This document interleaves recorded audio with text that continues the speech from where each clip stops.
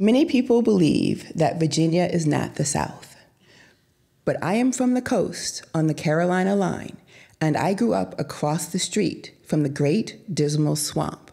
My hometown has a cotton gin in it, and for you Northerners, it's for processing cotton. My family has lived in the same small town for almost 150 years. And so there are some traditions that are really dear to members of my community. And those traditions are no more stronger than when it's New Year's. And because no one understands genteel misogyny quite like a Southern girl, the first person who comes to your house on New Year's Day has to be a dark-haired man. The second is you must have black-eyed peas, because those little eyes on the peas can see into the future and hopefully bring you good fortune. And third, you must have collard greens, because the shredded collard greens look just like money.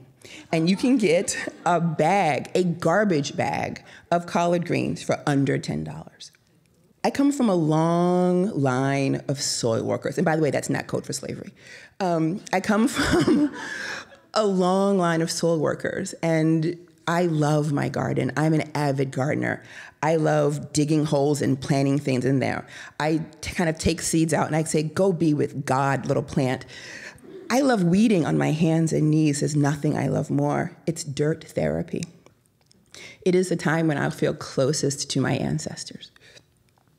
But as spring became summer and summer became fall and fall became winter, I could not attend to my garden. It was New Year's, and my dad had been dead for 3 weeks. And I spent all of my time driving and training and flying between Virginia and Massachusetts to care for him and to try to keep him in vein on this side of the veil. And my father and I have a very complicated relationship. And you may have noticed that I switched tense, because I don't know if anyone has lost a parent, but there's something so dislocating about the death of a parent. Do you use present tense? Do you use past tense? I talked to my father's ghost. What tense do you use for that one? So my dad and I are complicated. When I was 2 or 3, I started reading on my own. When I was around 6, I realized that my dad did not enjoy reading with me. When I was in my 20s, I realized that my dad was probably dyslexic.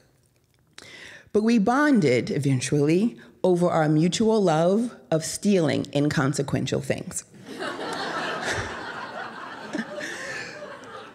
My personal fave is pens. When I was a child, not a single steak knife in the house matched, because he'd taken them from either Shoney's Big Boy or the Howard Johnson's, where he stopped by on his second job. Every white towel in the house said Holiday Inn on them in green letters. And my dad loved my stories. So I'd call him up, me in Massachusetts and him in Virginia, and I'd be like, Dad, there's snow on the ground, like 2 inches. And he'd be like, oh, yeah, a lot of snow up there, 2 inches. Or I'd call him, because the census came out in my tiny village of 1,100, I'd be like, Dad, I bet I'm the only Black adult living here. And he'd be like, oh, no, you're surrounded by white people. And I would, call him up and tell him what I'm growing in my garden, and he'd act like growing your own parsley was a revolutionary act. But it was New Year's, and I was at a loss. I did not know what to do. So I had driven up from Virginia, and I had decided that I was not going to dodge my heritage that day. And I pull up into the parking lot, and the snowplow guy had done exactly what I told him not to do. And he piled up this huge berm of snow in front of my garden.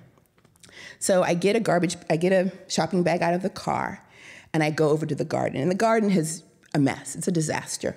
But they're collard greens that I grew, because I, got to think of home. There's a kind of collard green called Vates that was made in Virginia.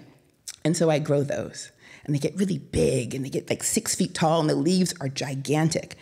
But it is winter, New England winter. And so I go up over the snow berm to the collard greens, and the leaves are leathery, and they're full of holes. And not only are they full of holes, they're covered with caterpillar poop because they partied while I ignored the garden. And then there are dead caterpillars on the leaves, and I'm rapidly defrosting them with the heat of my hands. But I am still determined, because death will not win this day. So I'm pulling on those leathery leaves. And then I'm pulling and tugging and pulling and tugging and pulling and tugging until I end up elbow over tea kettle in the snowbank. And I'm looking up at the sky and I start to laugh, because it's the kind of story I would tell my dad. And then I start to cry because he's not here. Eventually, I get up and wipe the snow off my butt. And I remember that my dad and I both keep knives in our cars. So I go to the car and I get my car knife and go back over the snow berm. I do have a car knife. I go back over the snow berm and I start cutting leaves. And I have enough leaves to fill the bag. And I go back inside, wash them off, of course. And then I have in the oven cornbread, family recipe. Don't ask, I won't tell you. I have on the stove, a pot of beans stolen from my father's stash. And then I have enough collard greens to make a separate pot. And I have the meal. And my dad was right. Collard greens are always sweetest after a hard frost. Thank you.